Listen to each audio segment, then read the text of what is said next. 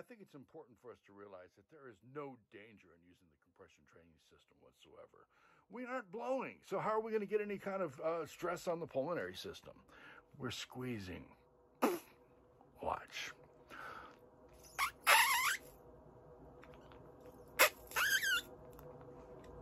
I just did 2 lifts. If we do 10 to 20 repetitions of that, you're going to get a burn on all the right muscles of the face. You see, the guys that are really playing the upper register correctly, we are compressing our air forward through the vibrating aperture, utilizing not just the compression from the lungs, but the extra compression that we're generating from the oral cavity.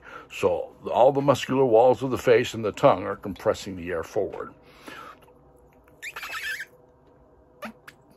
Now, getting that much compression against these muscles of the face, you're strengthening all the muscles of the vibrating aperture.